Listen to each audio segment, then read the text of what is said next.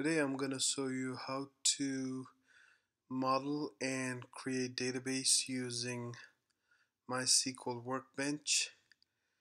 This is the home page of MySQL Workbench after you open MySQL Workbench.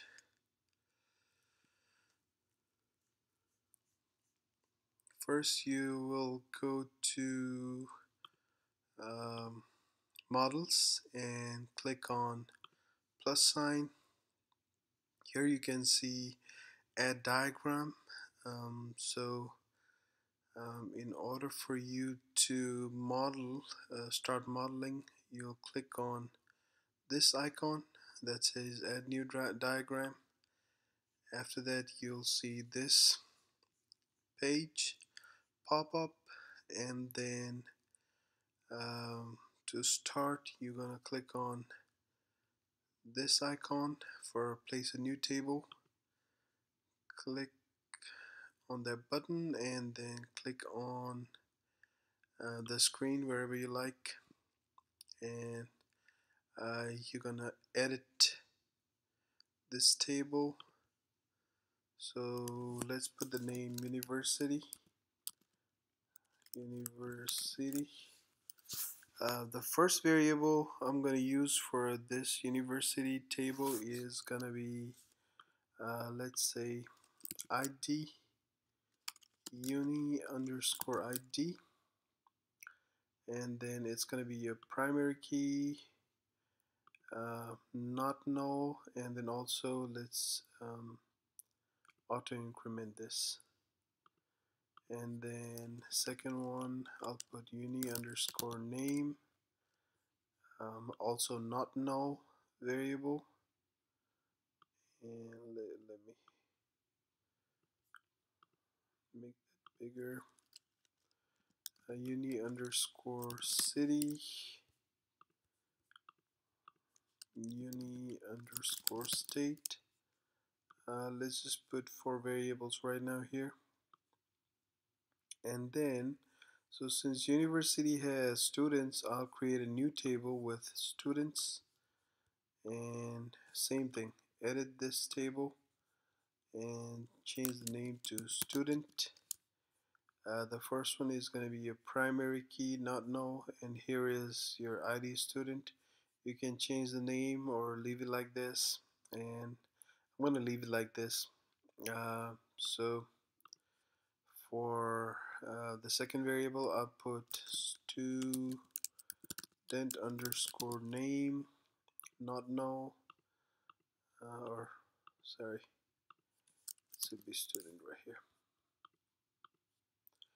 And then student underscore year, and not null again. Let's leave this with 3 variables right now. And then also to link these two, I'm gonna create or click on many to many icon, and then click on university table and then student table. Here you can see it has created another table that says university has student. So there is your many to many relationship, and then also university has professors. So I'm going to create a new table and edit this table name. I'll put professor, and then for variables I'll put this one as primary key, not null. ID professor, I'll leave it like that. Professor underscore name, not null, and then professor underscore, let's see, department, and then I'll leave this table with only 3 variables, and the same thing, many to many relationship with the university and professor tables. There you go, it automatically creates a new table that links university to professor. Also, I'll put, how about some staff for university. Um,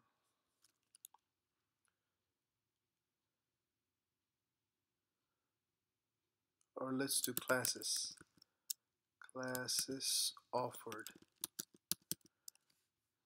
Okay, and then I'll put classes offered primary key not null. Um,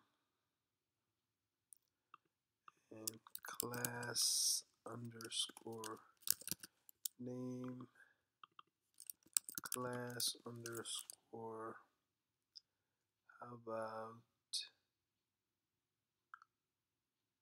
department, and not null again, and oops, where did it go? Right here. And then same thing with this many to many relationship. Let me arrange these. There you go, much clearer right now. Okay, here's your uh,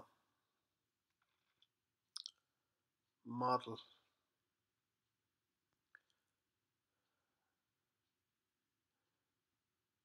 and many-to-many linked tables for the database. If you like my video, please like, share, and subscribe. Thank you.